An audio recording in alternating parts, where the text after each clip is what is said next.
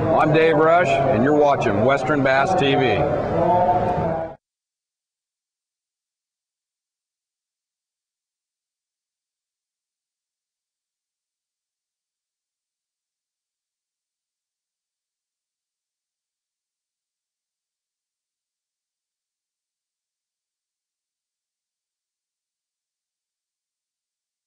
I'm not used to fishing for largemouth when I can't see them real well. Good afternoon and welcome to International Sportsmen's Expo, day 2 of our 4-day stop here in Sacramento. For those of you gathered around the Calmody Aquarium Demonstration Tank, we want to remind you that we've got a lot of great literature over on the table. Make sure you pick up some of that. Also want to remind you, when you're out on the water, to wear your life jackets, keep your kill switches attached, much like we do. Anytime we're fishing, anytime we have our outboards running, four out of every 10 deaths are anglers on the water. So we want to remind you how important that is. Calmody wanted to get the word across to you on that. For those of you gathered around our aquarium tank, we bring this tank in empty from Texas. We park it, fill it up full of water. Hey, it's like the Shamu show. Wait till Dave falls in. Nice, David. We bring the tank in empty. He'll bring an intro to a dead stop every time. Fill it up full of water, and these fish are all on loan from the California Department of Fish and Game. We do have a fish in the tank that is right at 10 pounds. In case you've seen the biggest fish in there and you think that's a 10-pounder, you're a little off. The biggest fish in the tank, I believe she was down here somewhere, is right here, right by the stump, is 14.5 pounds. So you guys get an opportunity to see that one. Wanted to point her out. That is the star of the show, our 14.5-pound largemouth, the co-star of the show. He's weighing in at just a little over. Oh no, you don't like me to do that part, do you? He's careful what you do. He's been my buddy for a long time. Dave and I spent an awful lot of time designing lures for one particular lure company a few years ago. We've spent quite a little bit of time fishing together. Some great experiences, let me tell you. We've pushed a bass boat about 3 miles over sandbars at one time or another. We've done a few things like that, but Dave is considered one of the top spotted bass anglers really in the country, not only here in the West. He's won 2 boats up on Lake Oroville last year. He won the Angler's Choice stop at Lake Oroville. He also won their championship up there as well. He's a past Western Classic champion with one bass and also a champion on the one bass tri-states. Qualified for the Redman All-American. Awesome fisherman, one of the best spotted bass fishermen around. Put your hands together and welcome from beautiful downtown Palermo, California, Mr. Dave Rush. Thank you. Well, the sad news about this seminar is I can't fish because there's no spotted bass in here. But we'll have to use our imagination on these fish. First thing is, let's see a show of hands of how many people know how to tell the difference between a spotted bass and a largemouth. A few of you? I mean, they really look really similar. I mean, you could hold them side by side, and a lot of the times you can't tell the difference. The easiest way to tell that you've caught a spotted bass instead of a largemouth is when you hold that fish, hold him by his bottom lip, so he opens his mouth, and you look in his mouth, and in the center of his tongue, he's going to have a little dark patch. And what that dark patch is that's actually a set of teeth. You can take your finger and you can reach in there and rub, and it'll be real rough. They're really sharp teeth. Largemouth don't have that. Smallmouth bass do not have that. Spotted bass is the only one that has that. And it's basically they're like a nomad fish. They roam a lot. They chase bait quite a bit, and it helps them catch fish and hang on to them. That's the easiest way. The other way is where the gill plate is. It's in front of their little side fin. A largemouth, their gill plate actually goes back to the side fin. So those are a couple of ways. The next time you're out fishing and you're not real sure whether you're catching largemouth or spotted bass, that's the easiest way to check, or those 2 ways. Probably the most common technique and tackle used for spotted bass is spinning gear. When I'm spotted bass fishing, probably 80% of the time I'm going to have a spinning rod in my hand. If I'm not throwing reaction baits or dragging a jig, I'm going to be throwing a spinning rod. I'll either be drop shotting, start heading or shaking worms. This particular rig is probably one of the things I always start out with. First thing in the morning, winter time. What's unique about spotted bass is they're really active in the winter. Largemouth, the colder the water gets, the more dormant they go. They don't have to feed as often as spotted bass. A largemouth metabolism slows down when the water dips down into the below 50. He'll feed maybe once every week or 2 weeks. A spotted bass is going to feed every day, if not twice a day. Right now we had a tournament up at Lake Oroville. The water temperature at Lake Oroville is 47 degrees. My partner and I, we would go out each day in the tournament and we would catch like 30 or 40 fish a day. Now granted, they all weren't keepers, but we did catch quite a few fish, and that shows you how active they are. We did not catch a single largemouth in those 2 days of competition. I practiced the tournament for like 3 days prior to the tournament. I caught one largemouth in 3 days of practice. And the long and short is I spent 5 days on the water and caught one largemouth. But I probably caught well over 100 spotted bass. That's the neat thing about spotted bass, is they're really active in the winter, and we get to fish for them and have the lake to ourselves. We don't have jet skis out there, we don't have water skiers, we don't have a bunch of pleasure boaters out there. We kind of get run of the whole lake. So that's why I really enjoy fishing for them. I'd rather fish for spotted bass than largemouth just in the winter for that simple reason. The activity level, and we get to have the lake to ourselves.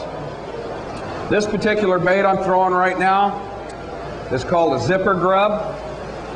Like I say, I'm going to start out my day normally. If I don't have any wind or anything and it's flat calm, I like to try a subtle approach. But the difference is the first thing people think about when they're winter fishing for bass is they automatically think deep. I've got to fish really deep. Well, a lot of times spotted bass don't play by the rules. They don't own the playbook we have, and they do things a little different. Although that water temperature may be 48 or 47 degrees, there are a certain number of fish that are going to be shallow first thing in the morning, at first light. And like I say, if there's no wind or anything and it's kind of flat calm or whatnot, one of the first things I'm going to throw is a dart head, and I'm either going to have this zipper grub on it or a tube or a curl-tail grub. I really like this zipper grub. It's put out by Robo. They make a lot of neat colors. I kind of keep my color base really simple. I like to stick with earth tones, or as natural as possible. I like the greens, the browns, and some shad colors. I don't get too crazy on colors when I'm throwing like a bottom dragging bait, and I consider it like dart head fishing, dragging the bottom. Now there are times that you will go on the other end of the scale and get really loud and bright, and I'll get into that in just a second. But the unique thing about this zipper grub is it's a little paddle tail grub. It's about 3.5 inches long, and when it's molded, they put a groove in the tail, and you're actually able to pull the tail apart, which kind of creates a pincher effect like a crawdad, and it really increases the action. And there's a couple of favorite forages of spotted bass.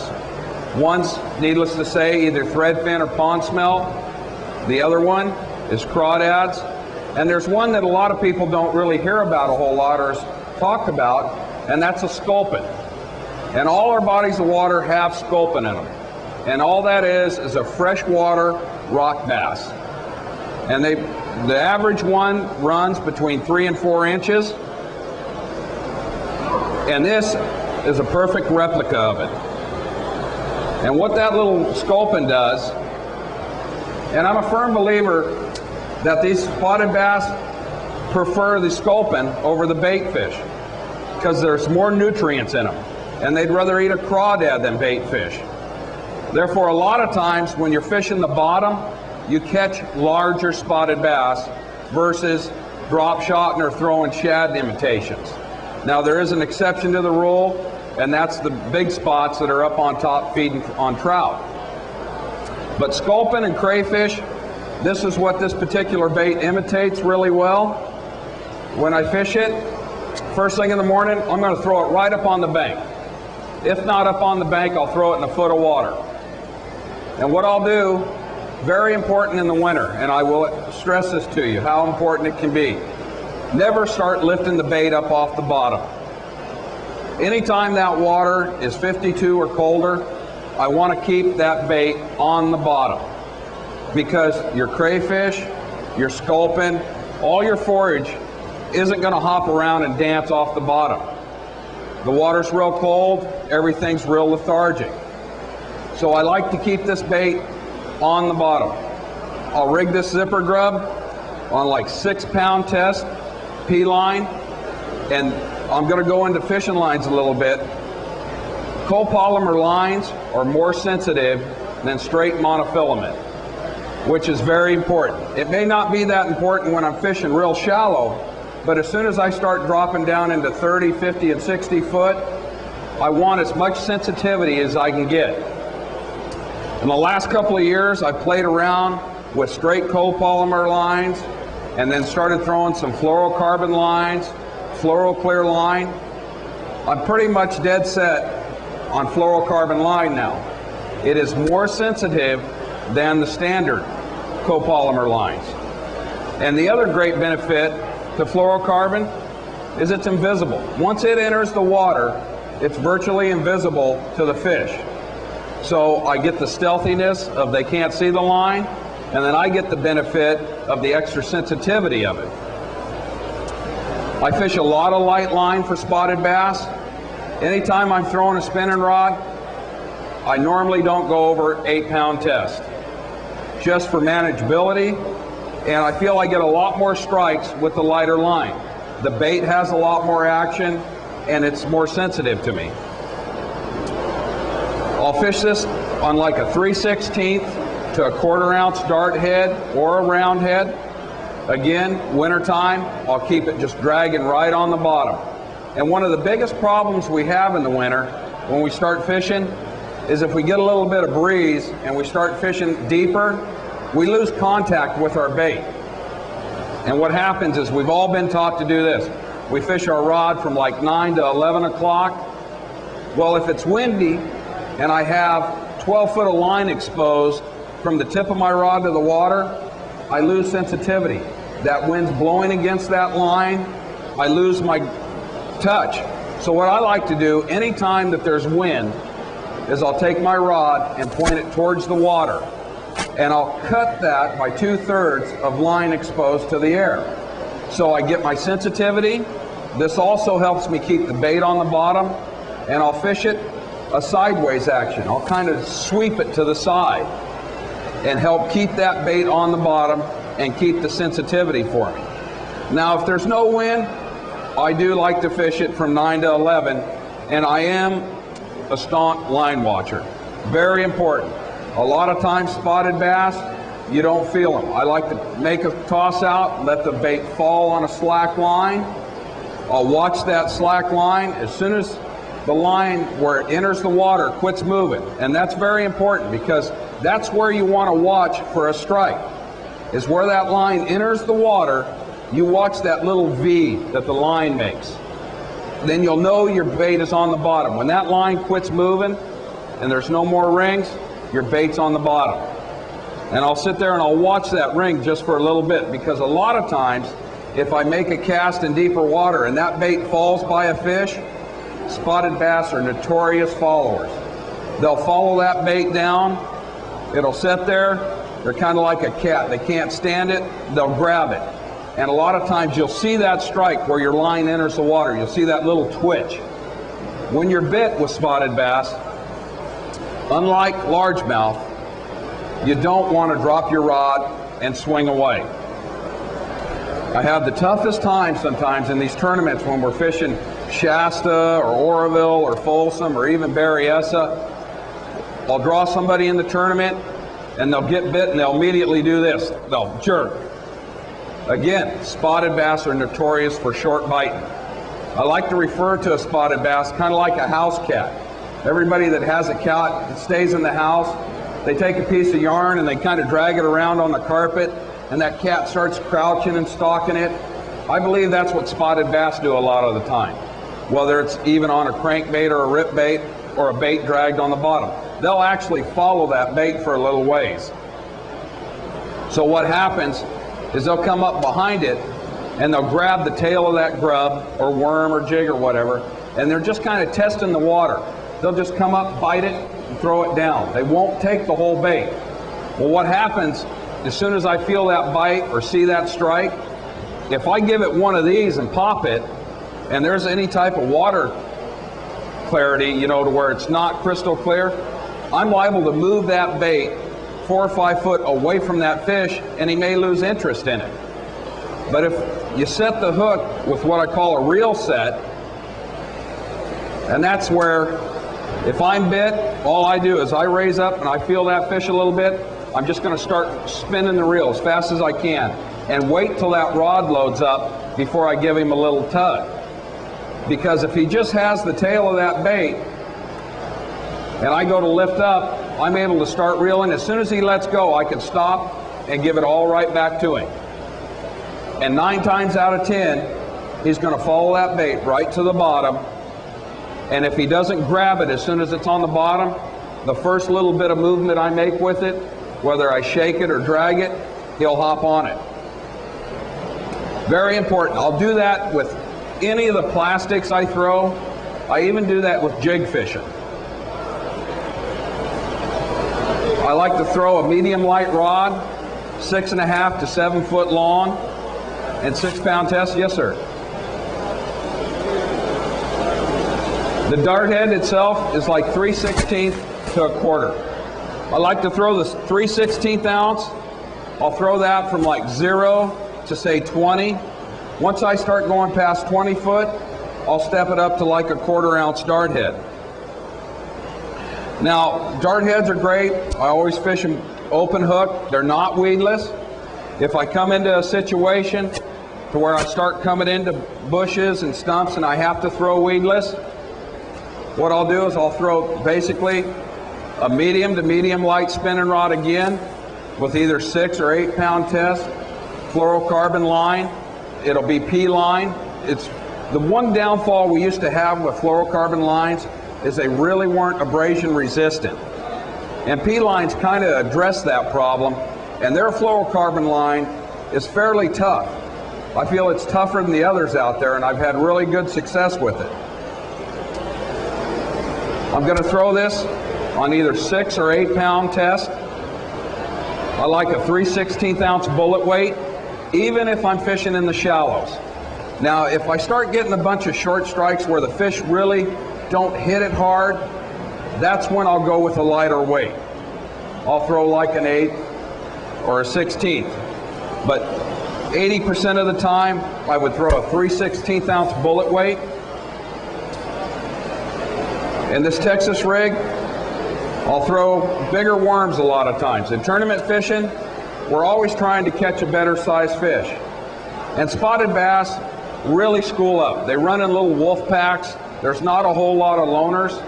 And what happens, I feel, a lot of times in the spotted bass world is when we're throwing our smaller baits and we're catching fish after fish, it's not because all those fish are the same size. It's the smaller ones are quicker than the bigger ones. So a lot of times if I can throw a little larger bait and detour the smaller fish from biting, it'll give that larger fish a chance to eat it. And that goes true with the dart head. I have no problem with throwing that 6-inch worm on that dart head, trying to catch a better sized fish. But anytime I start getting around wood, cockleburs, or a bunch of weeds, I'll have to go to a Texas rig. I'm going to fish it the same way as that dart head. I'm going to try to keep it on the bottom. I'm not going to try to jerk it around or raise it off the bottom or anything. In the wintertime, very important to keep it right on the bottom. I like to fish it just like I said. I'll point that rod tip towards the water and fish it sideways.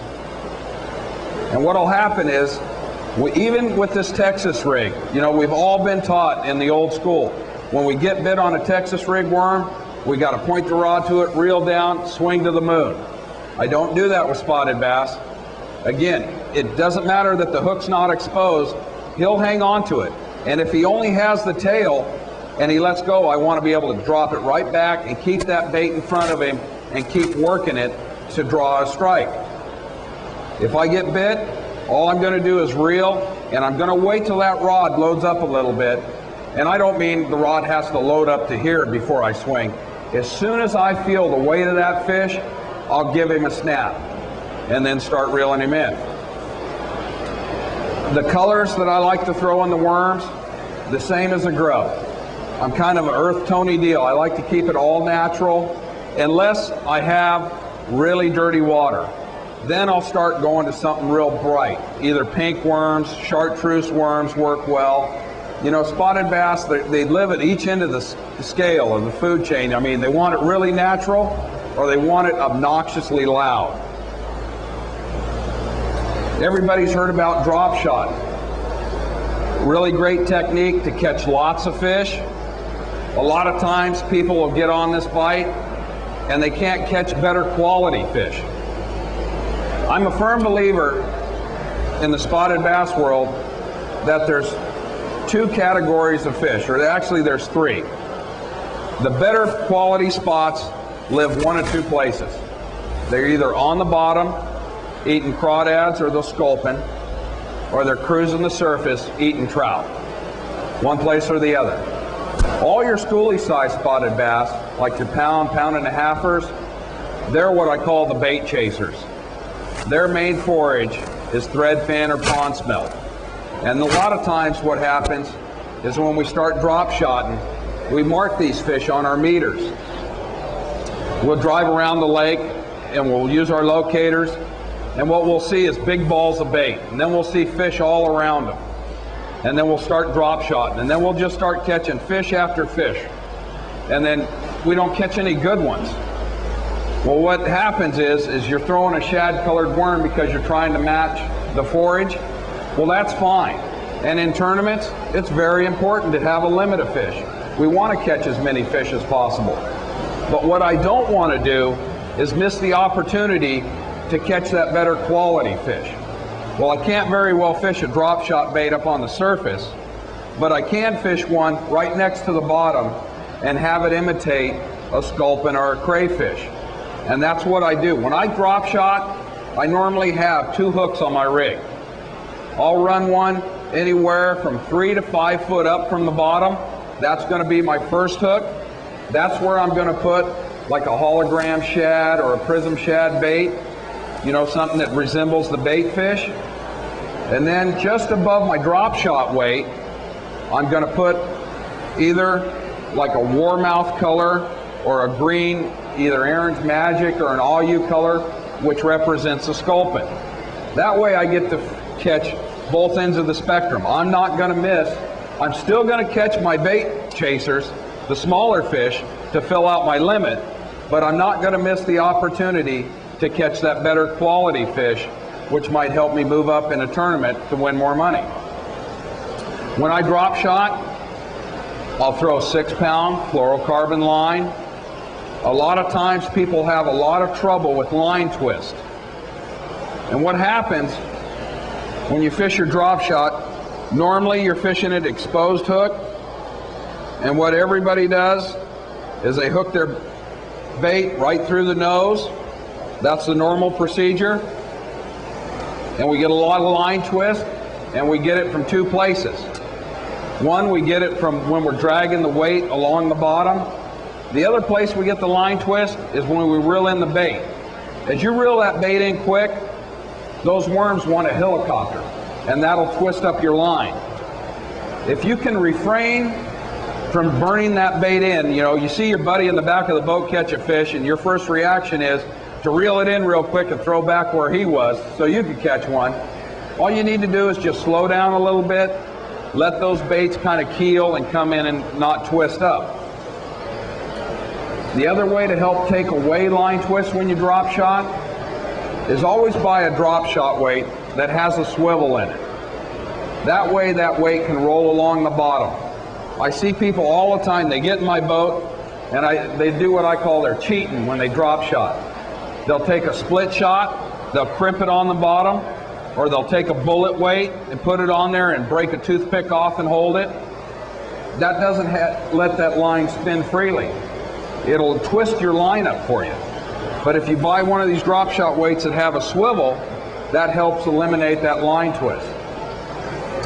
There's one other thing that you can do to help eliminate line twist, and it's also going to help you catch a few more fish, and that's wacky rig a bait. And when we talk about wacky rigging, we take our plastic bait, instead of hooking it through the nose, we're going to hook it right in the center of the worm. And what that does is when we reel this bait in, this worm will collapse and it won't give it the opportunity to helicopter and twist our line up. And it also, a lot of times, adds a little different action. If I'm fishing in a tournament and I happen to be in a bay or on a point where everybody's drop shotting, and that seems to be like the only bite, one of the first things I'll do is I'll start wacky rigging my baits, because I want that bait to be a little bit different. Instead of that bait being nose hooked and swimming along, when I wacky rig it and start shaking it around, that bait will actually dart side to side. Instead of just giving it a little swimming action, it'll kind of jerk back and forth, kind of like a sluggo or a fluke. And a lot of times you'll catch a few more fish. If you're in an area and you have your bait rigged normal and you catch a few fish that quit biting, start wacky rigging it, you'll get a few more bites. Now when I drop shot, I'm going to do the same thing when I set the hook. I'm going to reel set. Number one rule you never do when you're drop shotting is drop your rod and set the hook. A couple of reasons. 9 times out of 10 you're using real light line. You're using 6 or 8 pound test line, and we're fishing really small hooks. I normally throw like a size 1 or a 1/0 hook when I drop shot, and if I jerk and pull real hard, chances are I'm going to break my line or rip the hook right out of the fish's mouth. I don't even have points on these hooks, and you saw how long he hung on to it. Well, that kind of explains what happens when you're spotted bass fishing and you do that reel hook set. As soon as that fish bites that bait, he has the tip of that hook in his mouth. All I have to do is just get a little bit of pressure on him, and that hook starts going in his mouth. So when I drop shot, all I'm going to do is lift up, I feel the weight of the fish, I just start reeling. That's all I do. The only time that I will give it a little pop or a snap is if for some reason I'm drop shotting around weeds or brush and I have these baits Texas rigged, and I might need to get that hook out of that plastic a little bit. The first mistake I made when I started drop shotting is I didn't have the proper rod to use. All my rods were like medium light to medium, and the ideal drop shot rod is a rod that has a really good tip. This rod would probably be a good trout rod. It's really limber. What that acts as is that's almost like a strike indicator, because when we drop shot, the majority of the time we're doing it in deep water. We're 30 to 60 foot. Even with everything in my favor, I'm using copolymer line, I'm using light line, a lot of times you can't feel that fish bite. And how I'll know I'm bit is I'll raise up and I'll watch. I know that, say, just a little bit of bend, that's my weight, and I watch that rod tip and all of a sudden it does this. You can literally see that fish swimming with the bait. I can't feel him, he can't feel me, but that limber rod tip is telling me that something's down there swimming around with it, and that's when I'll go ahead and do the reel set on him. One of the biggest problems that people have with drop shotting is like, how do I store this when I move from spot to spot? There's a couple of easy ways. Some rods actually come with clips now attached that you can clip your weight to. If your rod doesn't have that, The simplest thing you can do if you have a spinning rod is just take your weight and put it right where your line comes off the spool, where your bail is, and just store it right there. Really simple. You don't have to buy anything else. They do sell neat little neoprene rubber band deals that you can put your weights on. That works great. If you have a bait caster and you drop shot with a bait caster, all you do is you just take this weight and you drop it right in between the handle and the star drag, and that'll hold that weight right there. So those are a couple little handy hints that you can use when you're drop shotting. Again, very important to have a real limber rod when you drop shot. I'm a firm believer in the copolymer line for sensitivity and visibility. And again, don't set the hook. That was my biggest mistake I made when I first started drop shot. One of my other favorite baits I throw a lot in the wintertime for spotted bass is a jig. Now, first thing we think about when we start talking about jig fishing is we think about those guys back east. We're pitching jigs, flipping jigs and everything. That's nothing like fishing a jig for spotted bass on like Lake Shasta, Folsom, or Oroville. The jig that I throw is a little bit different than the jig they fish back there in that heavy cover. This jig's a football head style jig, which basically that's what the head is shaped like, a football. Why I like this is all the weight of the jig is forward. Helps me keep in bottom contact. It also creates the most commotion and disturbs the bottom the most as I'm dragging it along. If I'm in a muddy area, this is going to kick up a lot of silt, and it's almost going to act as if a crawdad swimming along the bottom or one of those sculpiners swimming along the bottom. The other neat thing about this is when that jig hits the bottom, that hook is at a 90-degree angle. No matter what kind of lousy cast I make or what I do to screw it up, that jig is going to fall and that hook is going to be at a 90-degree angle. It's going to be in a stinging position. So if that fish comes up behind it and bites it, and I set the hook on him, he's going to have the hook in the toughest part of his nose. I like to throw a lot of plastic trailers with my jigs for a couple of reasons. It used to be, we always used to have to throw pork in the wintertime with jigs because that gave the bait more lifelike attraction. Well, nowadays plastics are so soft, they're loaded with salt, they're loaded with garlic and different flavors. It's really neat to be able to have that extra added attractant to the bait. It's really pliable. The other neat thing is that I like to throw double tails or a single tail grub on the back of my jig because that jig actually swims. And a lot of times you'll make a cast with that jig and those fish will be suspended.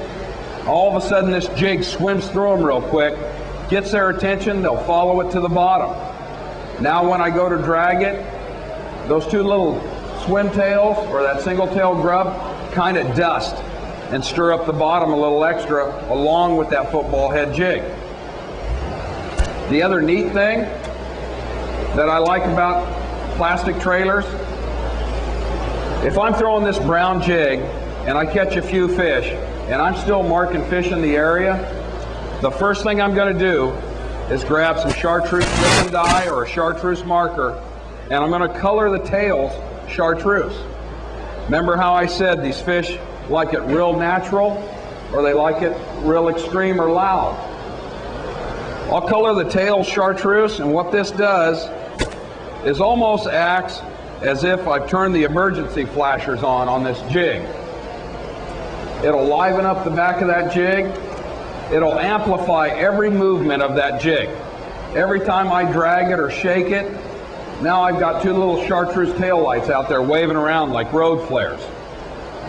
What'll happen is if I'm fishing a particular rock pile, I catch 3 or 4 fish, all of a sudden they get conditioned to that brown on brown jig. I throw a bit of a little different color in there, something bright, it'll trigger a few more strikes. Now I'll do this with the jig trailers, I'll do it with my zipper grub, I'll even do it with drop shot. Anytime that I want to add a little extra flash to it, or the fish seem to have slowed down a little bit, I'll add that chartreuse. Fishing this jig, I'm going to do it just like that Texas rig worm or that dart head. Wintertime, I'm going to keep it on the bottom. The slower I can fish this jig, the better. Anytime I come up against something, like a stump or a rock, what I want to do is I want to take that jig and I just want to shake it. I don't want to pull it right over that piece of structure right away. Because a lot of times, say that stump is in the lake there, that fish will be laying right under that stump. And if I can position that on one side of that stump and start shaking that jig, I'll get his attention. All of a sudden I'll pop it up and over. He'll wheel around and look at it. If he doesn't strike it right away, as soon as I shake it or go to drag it a little bit, he'll pop it. Type of banks that I like to fish these jigs on are what we call like clay and cobble. Anytime that I have clay banks with a little bit of broken rock, it's perfect crawdad habitat, and it's a perfect area to fish jigs. My favorite way to fish them is what I call a controlled drift. And a controlled drift is basically where I use my trolling motor and I'm faced into the wind, but I'm actually fishing backwards. I'm going to take the jig, I'm going to throw it up on a point or in a cut or a pocket or a flat, and I'm going to let that wind literally push my boat backwards or sideways. And what this does is this keeps me in contact with that bait all the way. I'm not raising that rod up and down. I'm not engaging the reel and reeling it all. That wind's pushing my boat back. I'm using the trolling motor to control my drift, to keep my bait right on the bottom. And as soon as I get a strike, I'm going to raise up and wait for the pressure, start reeling and set the hook. I raise up, he lets go of it. All I do is just drop that jig right back to him, shake it a little bit. I can hold the boat into the wind, and I can keep that jig right there where I got that first strike and keep shaking that bait until that fish comes and eats it. The neat thing about wintertime with spotted bass is we don't have to just fish bottom dragging baits, dart heads, or worms. Again, they're really active in the winter. In 47-degree water, they'll chase reaction baits. Whether it's a spinner bait, rip bait, crank bait. If I pull up to the lake and it's stormy out, the wind's blowing pretty good, one of the first baits I'll grab is a spinner bait. And what I'm going to do is I'm going to throw that right up into the shallows, right up on the bank, and I'm just going to do what you call a slow roll. I'm actually going to try to keep that spinner bait just like those jigs, dragging along the bottom and bumping into everything. Except I'm going to be able to do it a little bit faster than I would with those plastics and jigs. I'm going to cover a little bit more ground. Very important at first light. They'll be up shallow, and if there's a little bit of chop on the water, chances are I can get them to strike a spinner bait or a crankbait or a rip bait. I always like to throw a spinner bait first, because anytime I start getting into treble hooks, you have a tendency to lose a few fish. Remember how we were talking about the spotted bass short strike? They short strike reaction baits too. One of the first things I'll do if I start getting short strikes on a spinner bait, I don't like stinger hooks. It's just personally, I feel that I've taken a weedless bait and made it unweedless.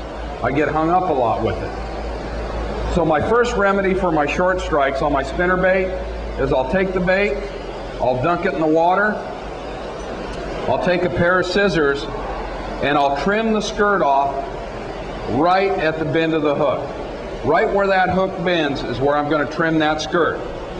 So now if that fish comes up and bites at it, chances are he'll get a little bit of that hook, and I'll be able to reel him in.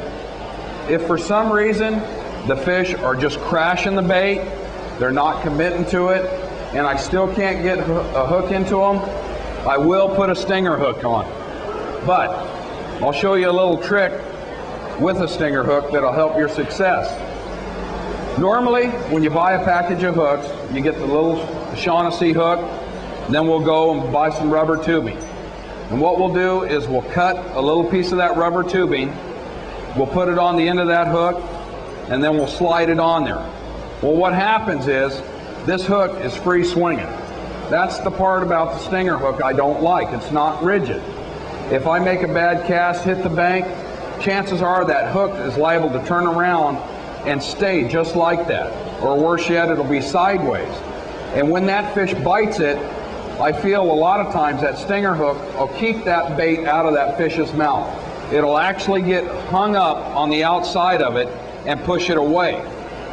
So what I'll do different with the stinger hook, instead of just a little piece of surgical tubing, I'll take a little larger piece and I'll measure that tubing. And I'll measure it from the body of the spinnerbait to the back of the hook. And I want this tubing to be about 1/4 inch longer than the shank of that hook from this body. I'll insert the stinger hook into the tubing, that extra 1/4 inch. So that's what it's going to look like. We're going to have it so there's about 1.5 inches, 2 inches of tubing on there. I'm going to thread that tubing onto that spinnerbait, and you need to make sure that you go through the eye of the stinger hook. Last thing you want to do is set the hook and come back with no stinger hook. I'll slide that tubing up onto that bait. Now what this has done is this has made that stinger hook rigid. If I make a bad cast, I hit something, that hook bounces back and stays in line. This also keeps that bait semi-weedless. Where before that stinger hook could fall over and get snagged on something, now it keeps it in line, and normally I can still bring it through the structure and not get hung up. When I throw reaction baits, I always like to throw them on a fiberglass rod. I believe I land a few more fish because of it. What happens is, with a fiberglass rod, it's very forgiving. It's like a shock absorber. A fish will strike this bait, they actually suck on it, pull it in their mouth.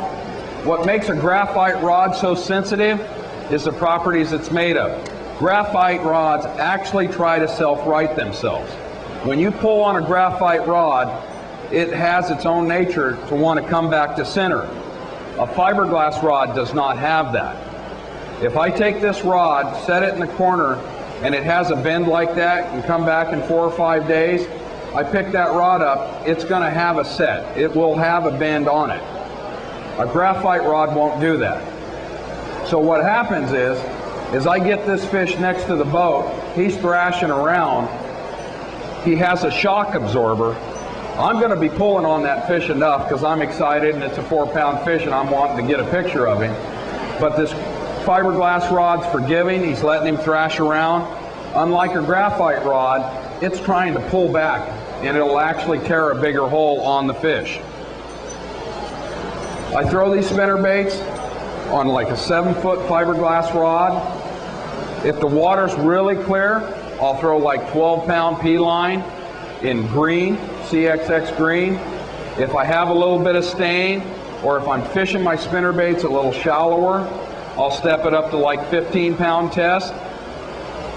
As far as weights and combinations, if I'm fishing, say 0 down to 15 foot, I'll throw a 1/2 ounce.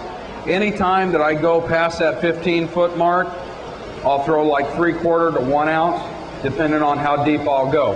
And a lot of times we'll fish spinnerbaits down to 30 foot. And when we're doing that, we're going to throw a 1 ounce spinnerbait. And normally that type of deal is we're fishing flats or points, and we're actually casting out past our target, letting the bait get down to that depth and crashing it into the sides of those points or dredging those flats in 30 foot.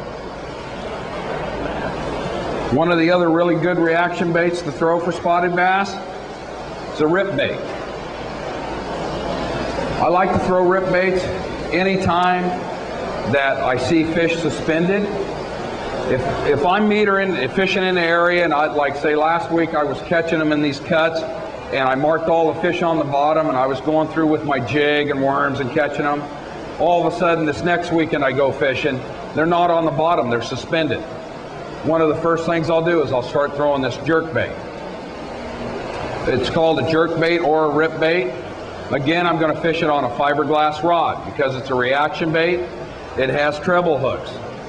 Normally, I'll replace the treble hooks on stock baits. I like to go like the next size up. I want to throw as large a treble hook on this bait that I can without the hooks getting intertangled, where the hooks can't lap over and hook together, because I want the biggest gap out there and get as much point exposed for that fish. When I start throwing these jerk baits, what I'll do is I'll cast them out. Again, I'll throw it right up into the shallows. I'm waiting for those fish to tell me where they are positioned. I'll throw it up, I'll give it like 3 quick pops, I'll pause it. Very important that you pay attention to your pause. I like to call it hang time. You need to keep track of how long you're letting that bait hang and suspend in the water, because a lot of times that's going to be the key to tell you what it's going to take to get those fish to strike.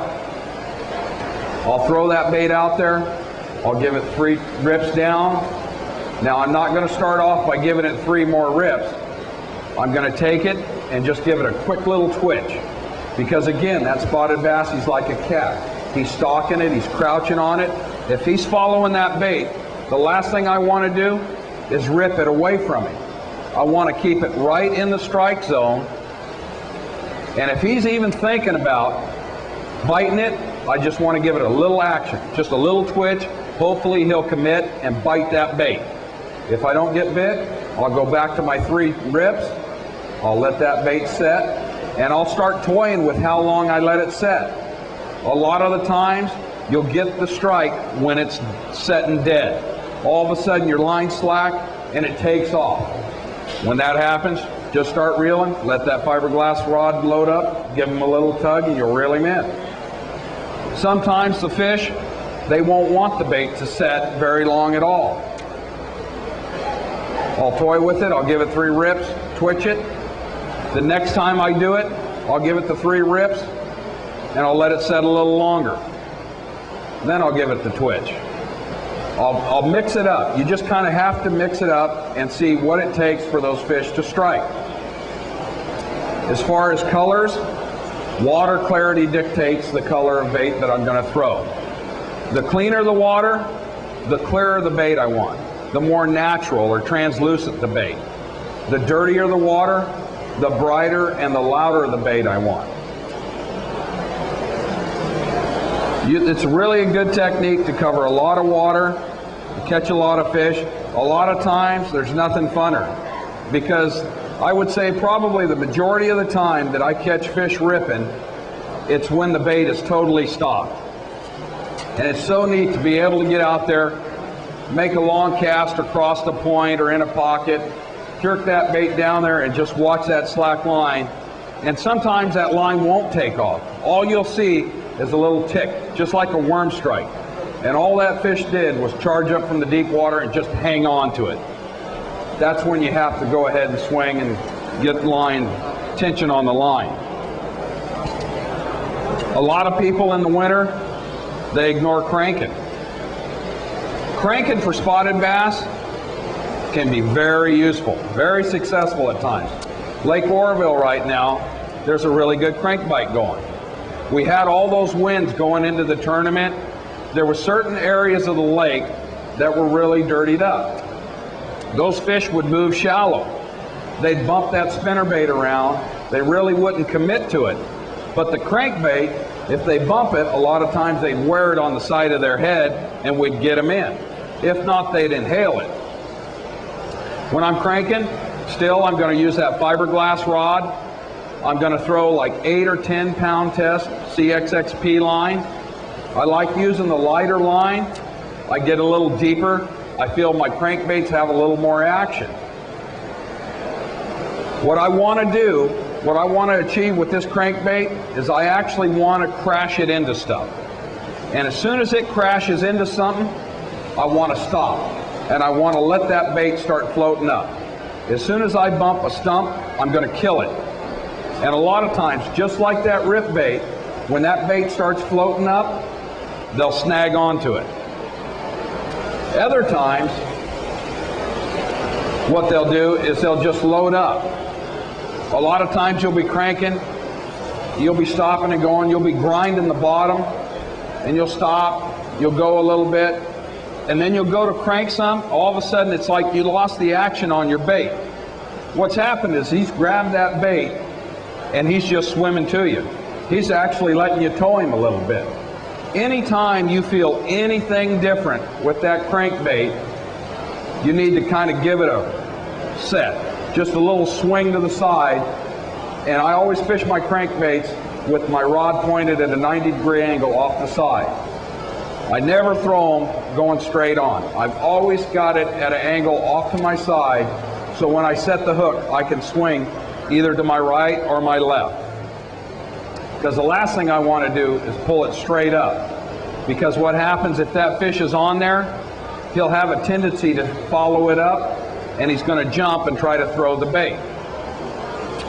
One of my favorite crankbaits to throw in the winter is a flat-sided crankbait. The reason being is this bait actually gives more of a vibration than a round-sided bait. It actually displaces more water when it wobbles, which helps draw more strikes, gets more attention to the bait. It also enables me to feel the bait, the action of the bait better. I'm more in tune to what that bait does, and if one does hop on it and doesn't have a vicious strike, I know that I've lost the action, kind of like a spinnerbait, and I'll set the hook. As far as colors, I do the same thing. The cleaner the water, the more natural color of the bait. The dirtier the water, the louder the bait. This particular bait I was throwing, I was in a creek arm. We had a little bit of rain runoff and it was kind of muddied up a little bit. I could throw a bait that was kind of brownish and I wouldn't get bit. But as soon as I threw the same bait that had a little orange, something bright on it, I started getting bites. So those are a couple of the things that kind of helped me catch a few more spotted bass. Hopefully you can take them out to the water and have success with them too. One thing to remember, even in the winter that you're catching a lot of fish, doesn't mean that there's a million of them out there. Still always practice catch and release. You know, because it is a unique fishery. We do have the opportunity to go out there any day of the week in the winter and catch anywhere from 10 to 30 or 40 bass. They're really a neat fish. Well, I appreciate your attention. I hope you folks enjoy the sports show. And if you have any other questions, I'll be right here at the bottom of the tank and I'd be happy to answer them. Thank you.